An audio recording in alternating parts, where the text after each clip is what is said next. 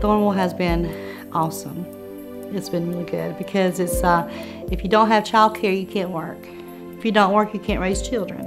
And at first I was skeptical because, you know, new children, really protected, you know, because they've been through so much already and didn't want to, you know, let them out of my sight.